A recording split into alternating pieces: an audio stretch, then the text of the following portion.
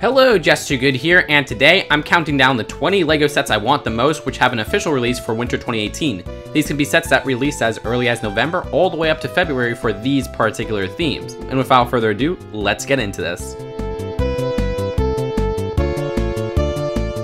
Starting off the list is the LEGO City Mining Starter Set, which is all I want from the LEGO City Mining sub-theme for 2018. It has the new pieces the sub-theme introduces, the Rock and the Spider, and some nice miner minifigs. I mean, it's no power miners, but for what it costs, only 10 bucks, I'm okay with that. I know, Minecraft on the most wanted list? What is this, spring 2016? Well look, LEGO made a good choice. Cheap little battle packs are coming this time around. I like the style on Minecraft minifigures and always wish we got them in more cheap sets. Like, do more skin packs, please. Either way, this little battle pack has a zombie pigman, a design I always thought was cool but never had, the Wither skeleton, who's another one I never had, Alex, and this little magma cube, which looks neat. Not only that, but it comes with a cute little playset. Now, I wish it was a little cheaper than 15 bucks, but I'll still take it.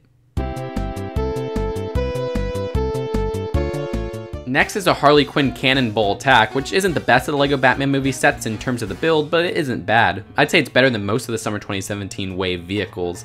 The cannon is definitely the best part of the truck, and the two buildings are the only type of facades I appreciate. Simple and small street buildings. The inclusion of the Phantom Zone projector is neat for those who skipped the Arkham set like I did. Plus, the minifigure selection is pretty good. I love the Gentleman Ghost minifigure. That's the best in here. Crazy Quilt looks great besides his lack of arm printing, and I like how they switched stuff up with this Harley Quinn. I just wish the set was less than $50. $40 would have been perfect, and that Batgirl had an exclusive variant or something. What? 2 Minecraft sets on a wanted list? Yeah, it's the other battle pack called the Melon Farm. This has even more interesting pieces, the watermelons and the villager in a cheap set. And it's the cheapest way to get a creeper so far, all on top of a cute little playset. Cyborg's the only Brickhead showing up on this list, and for good reason. Out of all the first wave 2018 Brickhead sets, he's the only one that looks the most accurate and interesting. I love how they captured the half-human, half-robot physique. It's simple but executed perfectly. And this little blasting arm is awesome in Brickhead's form. Nice part usage with the gold bar pieces in light gray. Funny enough, his skin tone is more accurate here than the LEGO minifigure. Either way, I'll compensate with not getting the LEGO minifigure form of the DCEU Cyborg by getting the awesome Brickhead form.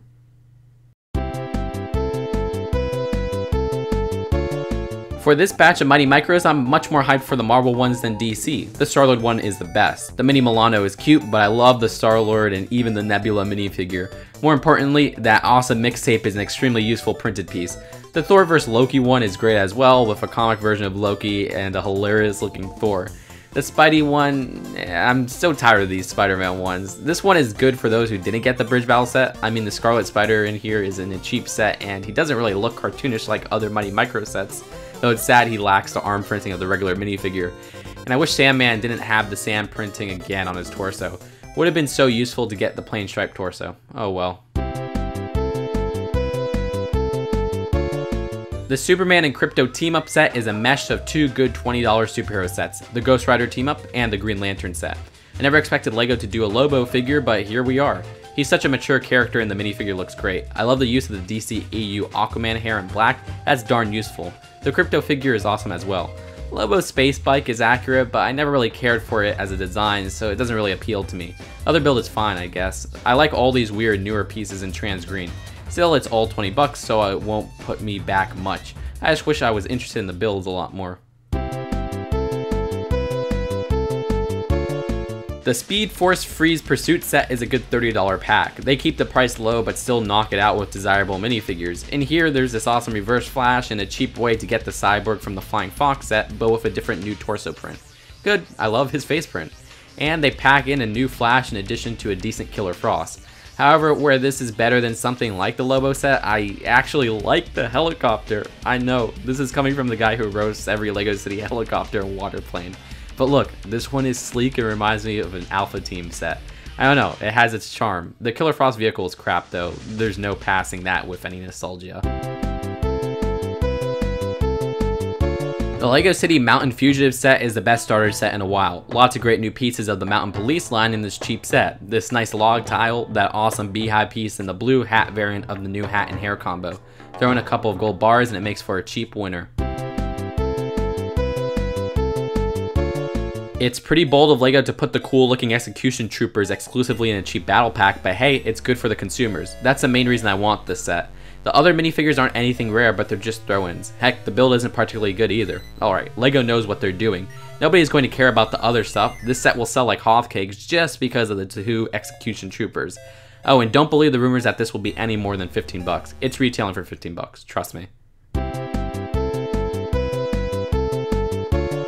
Next is the Egghead Food Fight set, a great set for its $30 price. This is a pretty funny set. I mean, Egghead getting a LEGO figure is just too hilarious, and the Condiment King figure has been long awaited since the original LEGO Batman movie trailers. As I've said before, I wish they included the recolored LEGO squishy pieces the movie version of Condiment King had, but it's not the worst thing ever. But those colors would have also been incredibly useful. The minifig mech is a fresh take. I love when LEGO changes things up with their mechs, and this one has an incredibly unique, round, and cartoony feel. I guess you could say this set is pretty excellent. Okay, I'll show myself out. Garmadon's volcano lair harkens back to LEGO Agent's volcano lair more so than Jestro's volcano lair, and that's a good thing because I regretfully passed on the Agent's volcano lair in 2008. This one is an open-faced volcano, and I love the structure of it all. There's this nice lava represented with trans orange, a computer lab, and of course the launching feature all the way up top. Not only that, but this set is loaded with great exclusive bad guys. Like, I don't know why they didn't pack these in with the other sets of this wave, but I guess they thought this would be a harder sell, being a play set and all. There's an exclusive sand green octopus man, this first General number 1, and this cookie looking GIT dude. He's my favorite of the set. All packed into a perfectly sized set for 50 bucks. I think this set will be one I asked for on Christmas.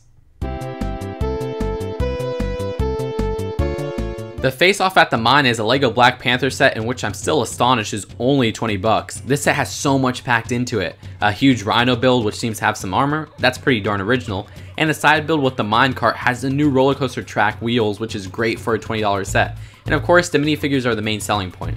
This Black Panther has this nice blue trim, Killmonger this gold one, and Okoye is probably my favorite of the set. I know I probably didn't say her name right, but gosh, it's super useful to get a new female face print on a reddish brown headpiece.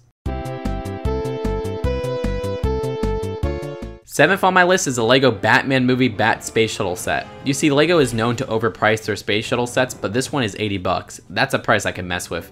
It's weird, don't get me wrong, I never thought we'd see a space shuttle with Batman. However, the design looks great. It's a full build with rocket boosters and an external tank. Fittingly, you get a Bat Rover, and unfittingly, you also get a Bat Kayak. But both are cute and welcome. There's a side build that holds new suits, which I just wish matched the style of the one in the Batcave. However, those new suits are dope. I love Reggae Man, a suit I never thought would be in a LEGO set. The Firestarter suit and Bat Space suits are okay, I just appreciate their new prints mainly, and the new cowl color for the Firestarter one. However, I don't like the other figures. Just a normal Batman, a reprint of the CMF Robin sans the face print, and a normal Catwoman. Still, the main build is great and the Reggae Man suit is incredible. I can't wait to get my hands on this one. The LEGO Star Wars Act 2 Island Training is a set that you know right away will be a hot seller. I mean, geez, LEGO is wising up and introducing highly desirable figures in cheap sets. I've seen people mad at this Luke minifigure, but like, what? I'm usually cold just too negative and I love this design. People will probably point out how it's inaccurate in the comments, but I don't see any glaring flaws in that aspect. And you know me, I'm a sucker for new hair pieces. Now, if this set was just good for the Luke minifigure, it wouldn't be so high on my list. However, it isn't.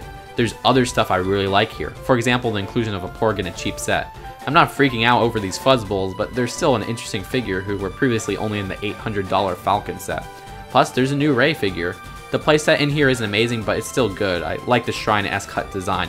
The interior is cute with a little fold-out bed and cooking station. However, the worst part of the set is the fact that it's 30 bucks. Like, LEGO knew this would sell well already, so they spiked it up $5. Heck, a couple years ago I'd say this should have been 20 bucks, but everything is increasing now. The second Black Panther set, the World Talon Fighter, is a worse build than the Battle at the Mine, but the minifigures in this one are incredible. Like, Nakia is one of my favorite minifigures of winter 2018. Love, love, love the new hairpiece, and the headpiece with a new face print is so useful, but Killmonger rocks with that really spooky looking mask. Claw looks awesome with a cheap way to get the hairpiece in black, and even a nice new Black Panther minifig. Now, back to the ship. I mean, I like that I can't say it looks like any other LEGO ship, but I don't know. It's not the most pleasant looking, even with its interesting curvature. Still, this is only 30 bucks, so I'll be sure to get it right away. Fourth is the LEGO Batman Movie Justice League Party, and dang, this set is great. It's one of the rare wide release sets that is more of a display / collector's piece than a playset, much like a double-decker couch. I mean, all the minifigures here are exclusive. They even went the extra mile to give Superman an awesome new face print. I love that. The Wonder Dog is adorable, the classic Green Arrow has finally come, and it's nice to get more obscure characters with great prints like El Dorado and Hawk Girl.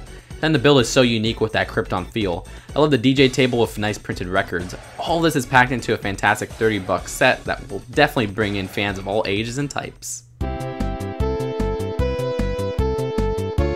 This is one of the sets that has already come out, and I'm just resisting the urge to get it to save up my money. You see, I have a backlog of DTCs to build, so I know if I buy this one, I won't be building it for a while.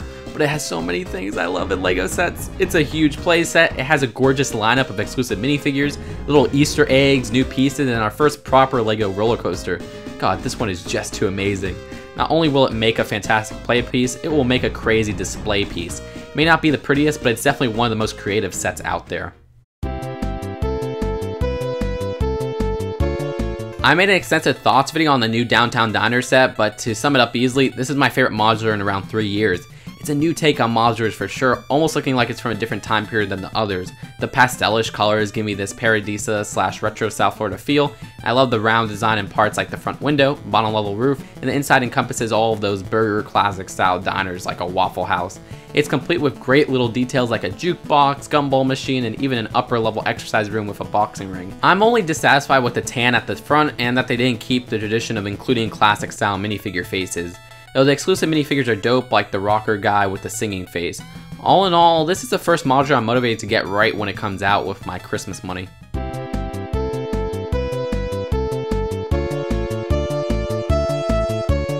Of course, the seasonal minifigure series is at the top of this list. This time around, it's the second series for the LEGO Batman movie. Sure, it's not as perfect as the first series, but there's still some incredible minifigures in this one. I adore the classic Jor-El and Zod, the obscure Claw King and Black Vulcan, the hilarious Soccer Mom Batgirl and Beach Joker, the classic Wonder Twins, the perfectly executed Hugo Strange. Gosh, there's just a lot to love in this series.